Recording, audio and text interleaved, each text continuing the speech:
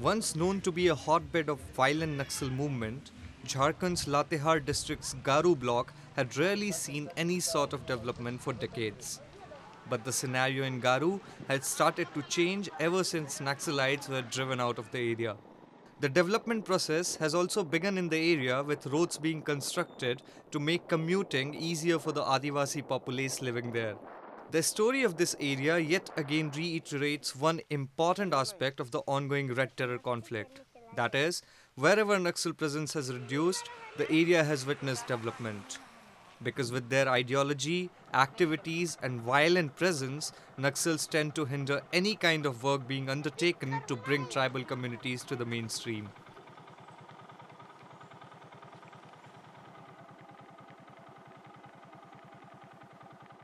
जो उन लोग कहता वही सब हम लोग को करना पड़ता। कौन लोग?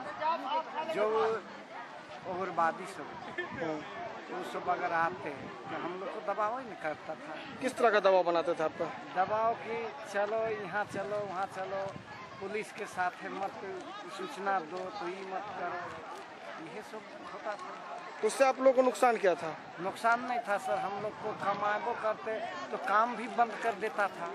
कहीं पुलियो बनता, कहीं कुछ भी स्कीम होता, उन लोग को अपने जीने के लिए भी मांगता था करता, तो हम लोग को मौके नहीं था। पहले हालात बहुत ख़राब था सर, यहाँ टिकट आने से बहुत ही सुविधा भी हो गई है।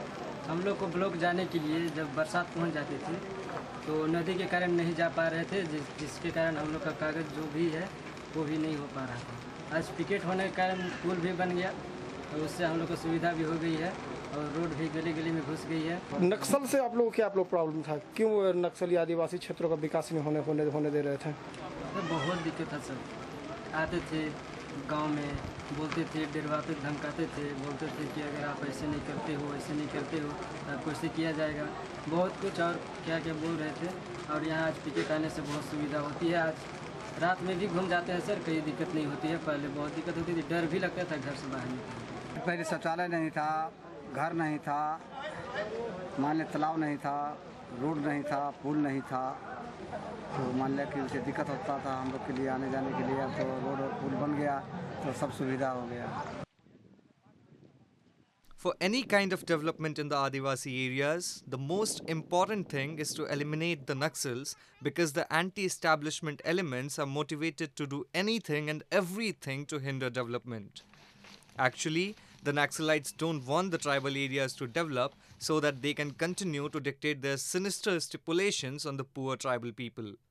They go to any extent to trouble the Adivasis so that they feel forced to join their almost dead movement.